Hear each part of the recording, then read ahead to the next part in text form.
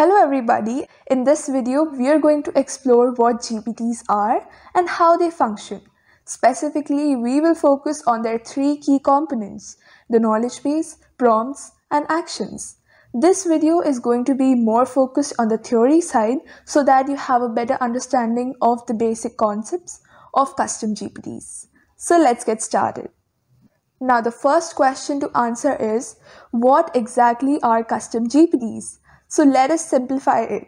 You all know what ChatGPT is. Now think of a ChatGPT that is entirely personalized to your needs. It has the name you want, the description, logo, knowledge base, tone, and everything. So that is what is custom GPT. Yes, if you can see on your screen, they are advanced AI models that are designed for natural language processing, or NLP, means processing what the user is writing on the bot.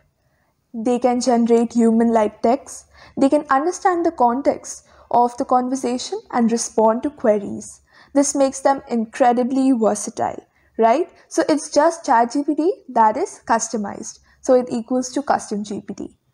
So in the image, you can see that there are a couple of GPTs that have been made by OpenAI itself.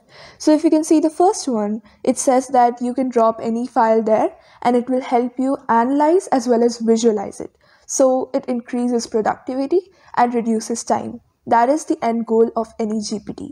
Now let's talk about the three components of a custom GPT. The first one are prompts. These are the instructions that we give to the bot in order to how to respond, how to perform certain actions, etc.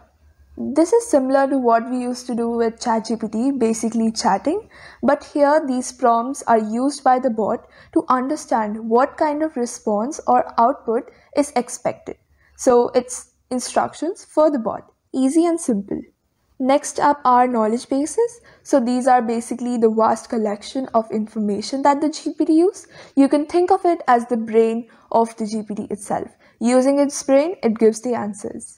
Previously, ChatGPT used to give answers from the information it already had. But now in custom GPT, we can add our own PDFs, our own docs, using which it will be giving the answers and will be trained on.